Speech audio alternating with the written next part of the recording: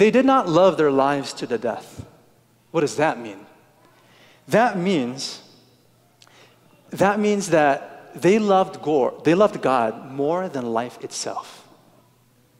That means that they found God, the greatest purpose for their existence. And because they were so radically in love with this God, nothing could shake them. And even when they faced martyrdom, they said, you know what? Take my life and let it be. I consecrated my life to thee. I've given my life to Christ. All right, so the question is, how do we overcome the enemy? By receiving salvation, by the word of their testimony. They did not love their lives to the death. That means that they love God more than life itself. Pastor, can you please summarize that in one sentence or in one phrase? I will. Thanks for asking. It's in verse 10. We'll go back.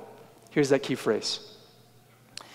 Then I heard a loud voice saying in heaven, now salvation and strength and the kingdom of our God and the power of his Christ have come.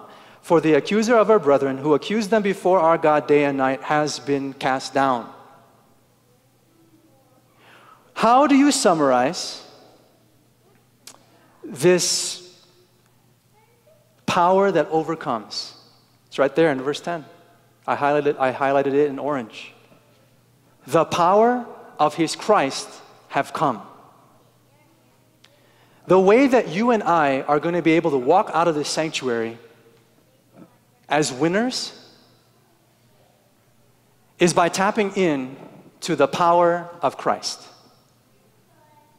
The only way that we are going to leave here with the confidence that we are victors and winners and champions, it's only through the power of Christ. That's it.